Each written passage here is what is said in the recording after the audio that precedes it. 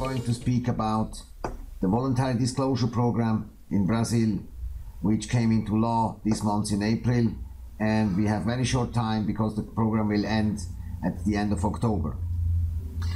Today we have a special guest with us, an expert, an international tax lawyer from São Paulo, Brazil, Dr. Simão Espata.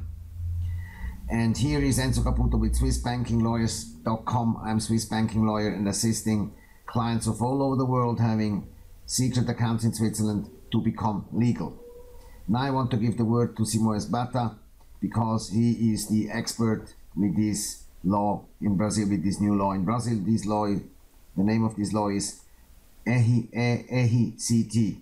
Hi Simão, how are you today? Hi Enzo, I'm doing great. It's a pleasure to be here with you. I feel honored to be here by your side, trying to clarify some points of this law, which is a little bit complicated, but I think it's essential for Brazilians, and it is a really good opportunity for them to legalize their assets. So, Enzo, basically the purpose, we're going to analyze some questions regarding the law. And Brazil needs a lot of money, correct? Yeah.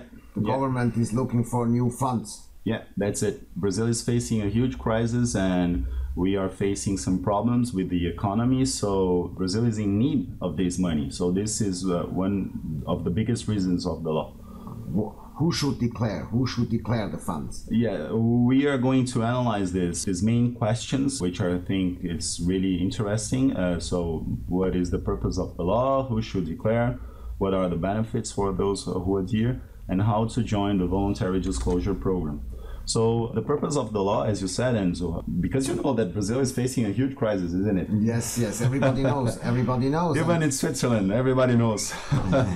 Okay. Yes, and I'm convinced there is a lot of money in Switzerland owned by Brazilian account holders. Yeah, it's true. So the purpose of the law, Enzo, basically it's to make the regularization or the legalization of non-declared assets, offshore assets.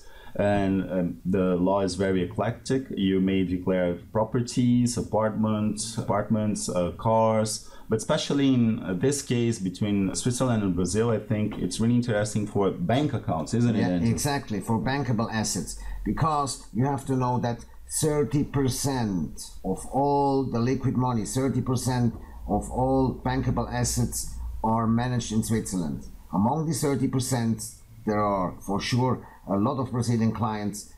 They need to legalize their secret accounts to sleep better during the night, because this starts to become criminal, because we are living in another world, in a much more transparent world, and the communication starting from 2018 will be very, very efficient between Switzerland and Brazil. So there is no room anymore to have secret assets not disclosed in the country of residence. I assisted many clients in Italy, in France, in Germany, which all these clients are happy to have done this step and to have disclosed their secret accounts in Switzerland. They are very happy because they sleep well now. And you know, to have such an account, such a secret account, is not good for the health. Believe me, it's not good. I have seen that among my Italian clients. So they feel much better now after having done this disclosure. Yes, and so I hope Brazilians realize that this is a good opportunity, and I'm glad to hear that from you, because you're a specialist in banking law. So if you're saying this, that this is a good opportunity, for sure from the tax perspective, it is a good opportunity, but you're a banking specialist lawyer, and you're saying that this is also a good opportunity. So it's only 20%. It's only at the end of the day, it's only 20% because of this currency situation. So good. Compared to other countries, 20% is not much. If you see in Canada they paid 40%. Well, that's huge. So that's to pay only 20%, it's a unique opportunity to do this as fast as possible. So, analyzing the other questions, who should declare the secret assets? The person must be a resident or domiciled in Brazil. It must be a Brazilian or someone who was a resident in Brazil on December 31st of 2014.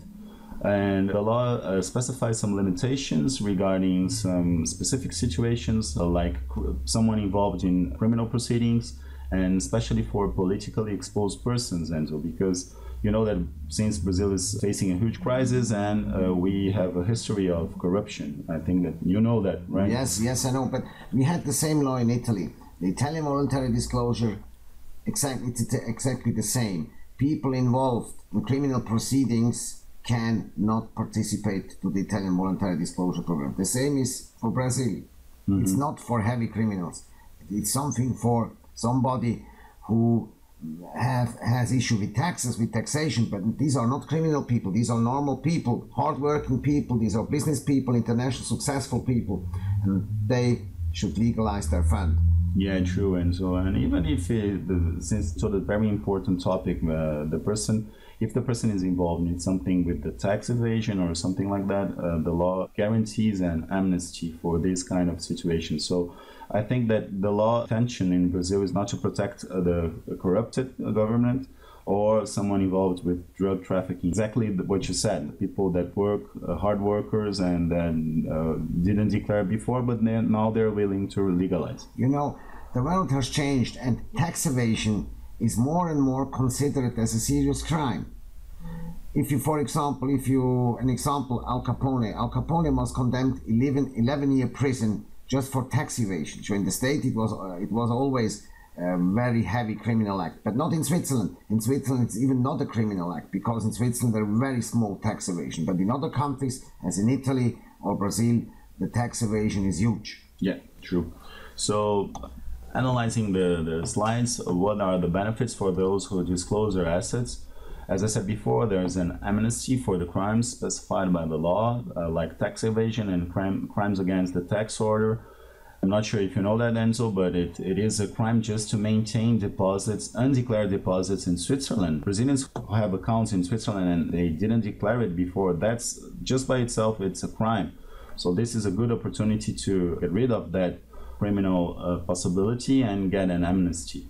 And also the person who complies with this law will get the amnesty from fines and accrued interest payments, amnesty from underreporting of Brazilian capital abroad. That's a specific declaration of capitals and assets in offshore, which is also always a good point. One thing that probably international people and clients and Brazilians would like to know is how to join this program. So it's kind of easy. You just have to fill the RERCT, which is something that is going to be online at the side of the Brazilian Federal Fiscal Authority. Similar as in Italy. Also in Italy, the voluntary disclosure, the filing happened online. Okay, interesting. In Italy, it was the same. Yeah, it was exactly the same. The filing happened online, and only the Italian tax law, the so-called commercialisti, had a special code to communicate with the Italian tax authorities, with the Agenzia delle Entrate, with the specific code, the specific internet line. They communicate with the Entrate. In Brazil, it seems to be the same. It seems that Brazil is following the international standard, right? Exactly. Good. More or less, these voluntary disclosure programs are quite similar. Very similar, and they rely on the American. So the Italian voluntary disclosure was basically copied from the offshore voluntary disclosure program from the United States of America, the so-called VDP program. And our law firm assisted many American clients to become legal and to have legalized money, because the penalties in the United States are very, very, very hard. You go in jail, and the voluntary disclosure in the United States can cost until 50% of your money. You can lose 50% of the money. So Brazil with 20% is a very human rate. Good to know that, Enzo. It's really good to have that exchange of information with you, because we can explain this to the Brazilian citizens, and I think it's a good exchange of information. So regarding the catch, as we were saying, the legal tax would be 30%, but the effective rate something around 21%. I say that because it depends on the currency fluctuation of the US dollar. And the second thing that is important is that the Central Bank of Brazil will have access to the information. It's going to be automatic. The international outlook of this whole VDP programs, the VDP, is the international experience regarding these programs with USA, Italy, Germany, and as you said before, I didn't know that, but you told me that Canada was 40%. Yeah. So I think that the Canada and also France. France was even more expensive, and the sanctions in France are very hard, very hard. So that's one of the reasons why so many people from France migrated to Switzerland. They relocated to Switzerland. They changed domicile. Many rich people in the very last months, due to the refugee crisis and the terrorist attack in Brussels, many rich people came from Brussels and Paris. They came to live to Switzerland. They relocated to Switzerland because in Switzerland they feel more secure. For example, Paris Hilton came to Switzerland, but not for the refugees. But there are many rich people from France and Brussels came relocating to Switzerland for these reasons. You know, Enzo, in Brazil, I have many clients that are asking me because this is all over the news regarding the Panama Papers, the Swiss leaks, all these informations that are given by the news.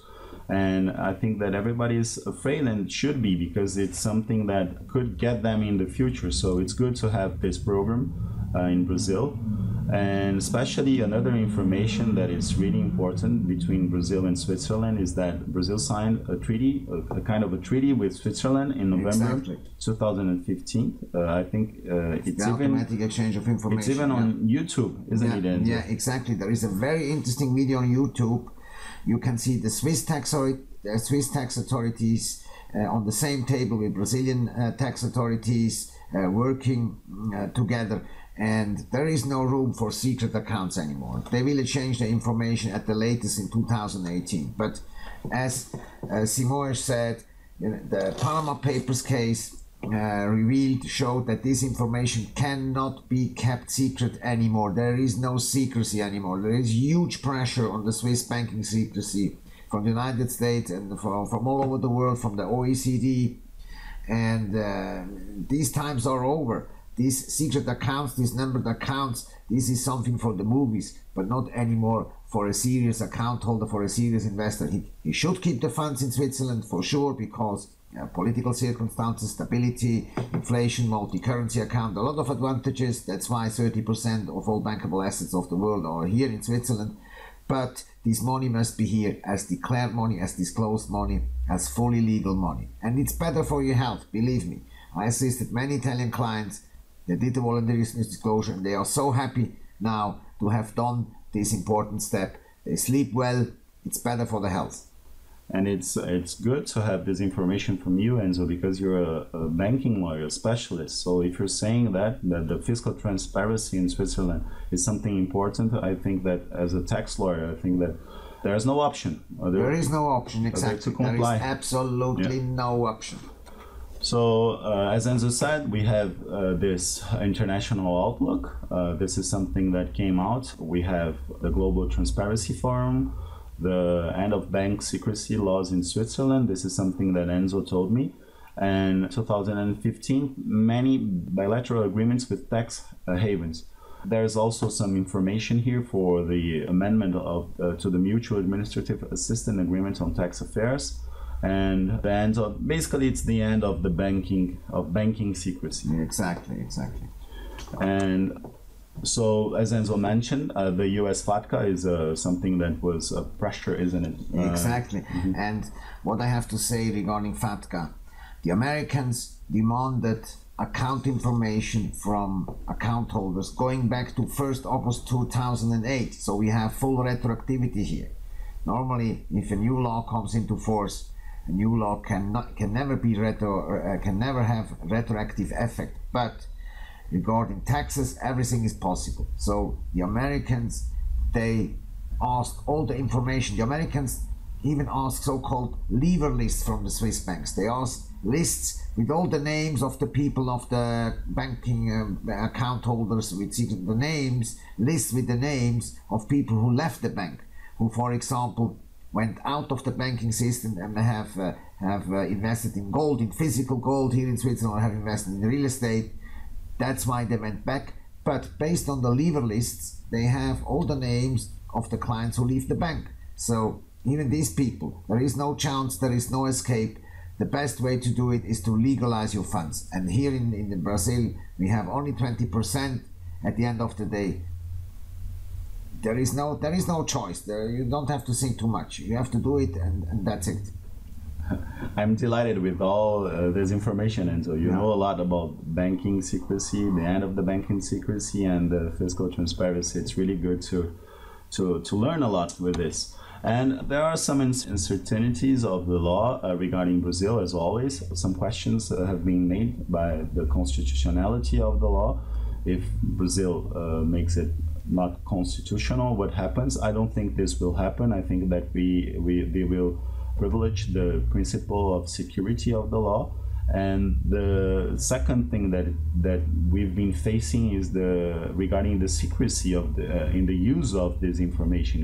As you know, Brazil is a big country, is a beautiful country, but we have some criminal issues, and some people are afraid of the disclosure of the information. But I think that the law tries to protect those people. Even in Switzerland, the Swiss bank remains. It doesn't remain for tax reasons, but it remains for confidentiality, to protect the family, to protect the privacy. The bank secrecy remains, but not for tax reasons. Mm-hmm. So I think that people can feel safe, and it's better to comply.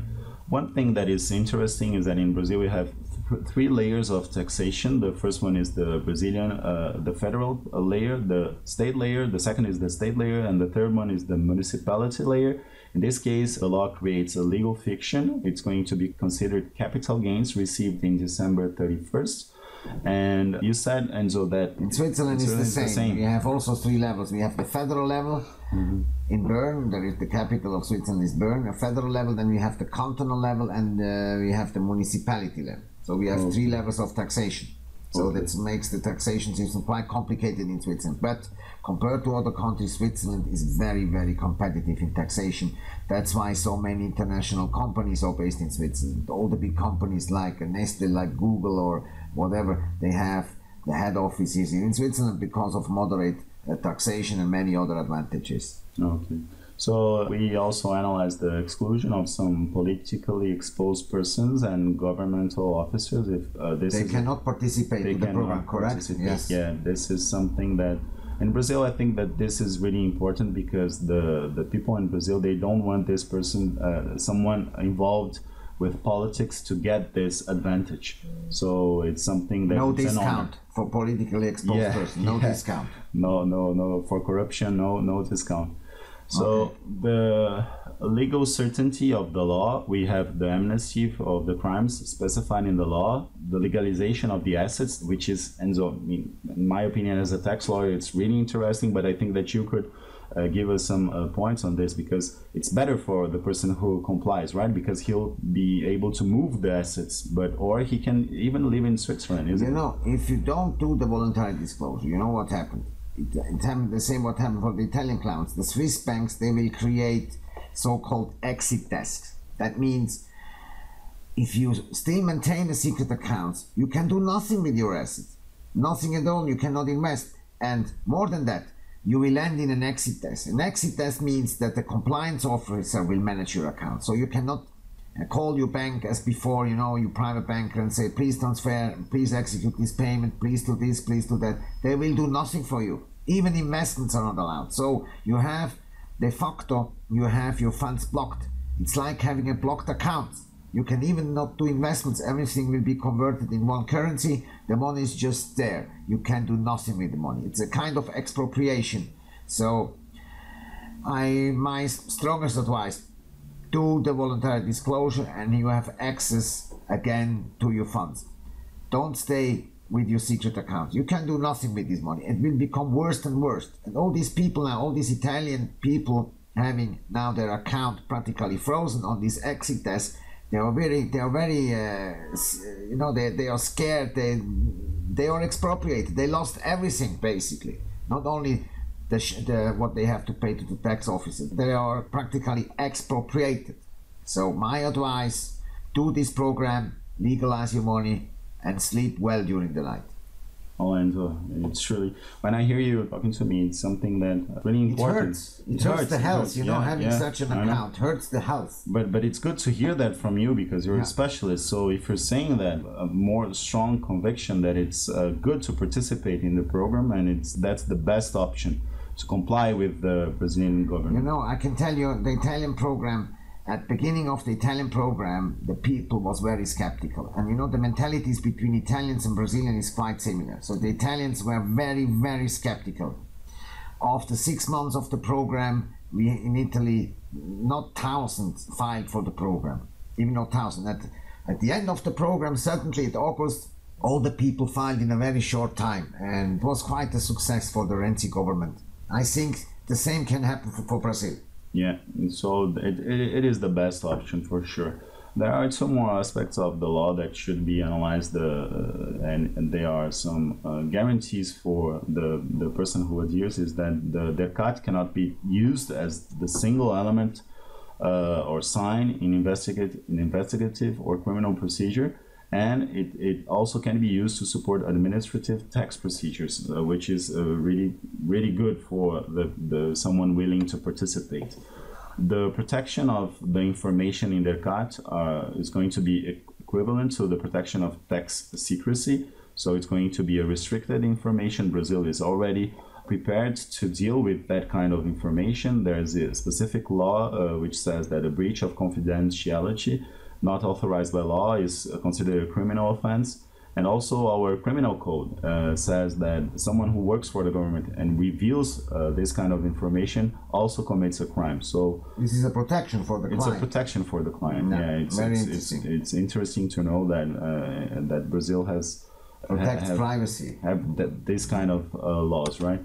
Participation to RERCT, and so it's the participation, and it's really easy. We're gonna see that the consequences of joining. It's very short, and it ends in end of October. So yeah, it's very short. Unfortunately, that is a point that, as a tax specialist, I don't think it was really interesting. But the law came out like this. It's just from April to the end of October, so it's a lot of work to do, and people should be prepared to comply.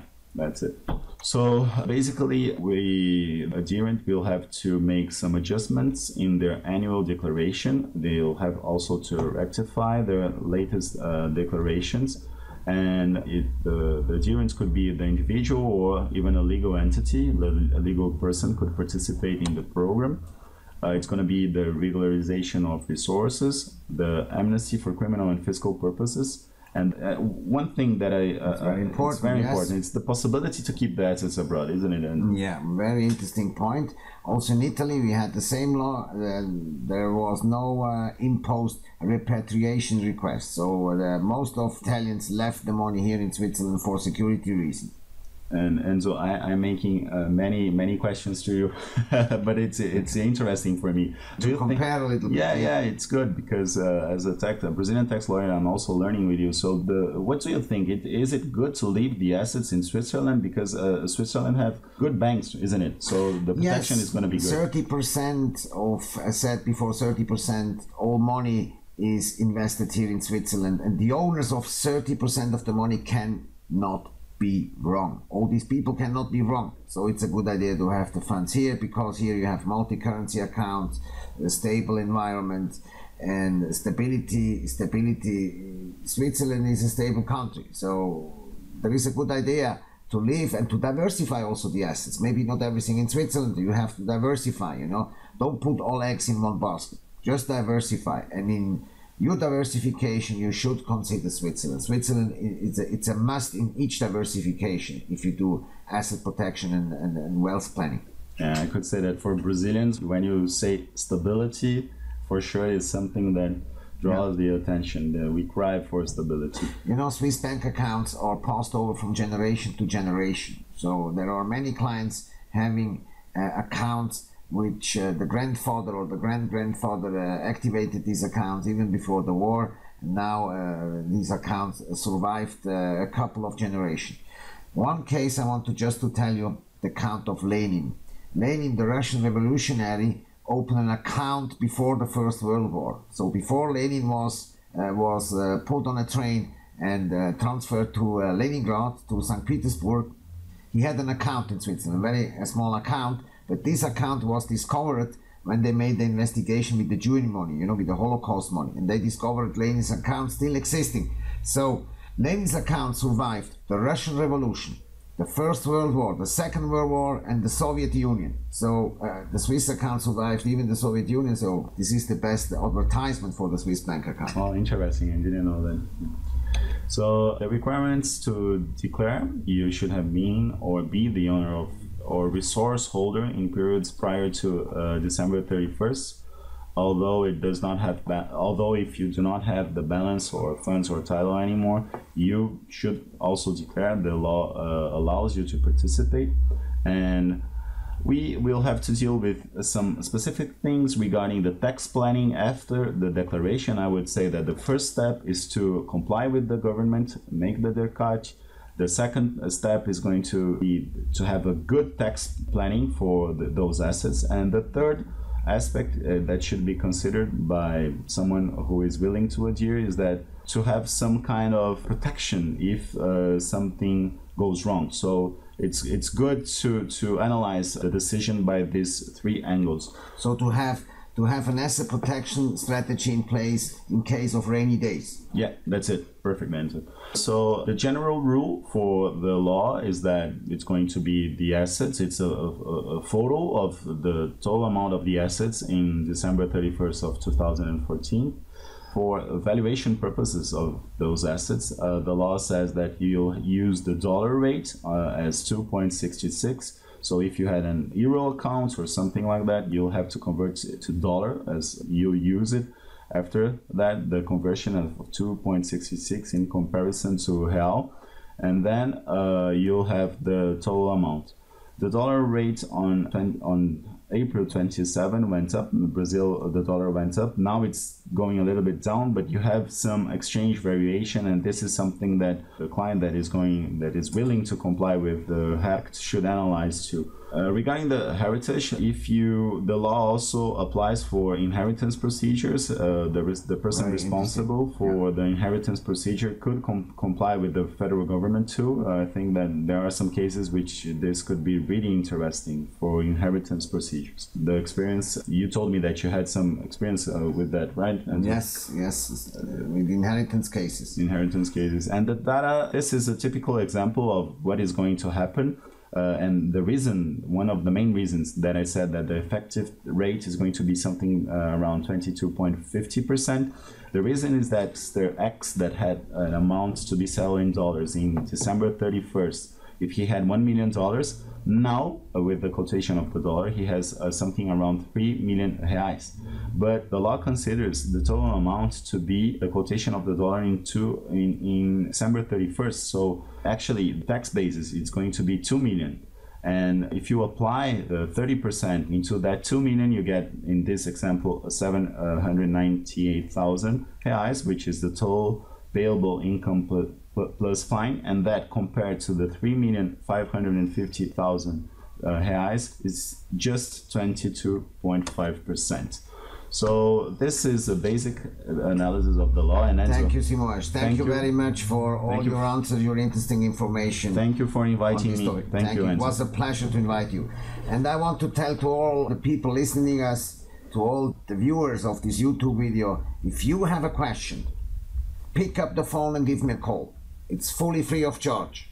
Pick up the phone and call me immediately on 0041 4421244404. Thank you very much for your time. Be rich and remain rich. Have a wonderful day.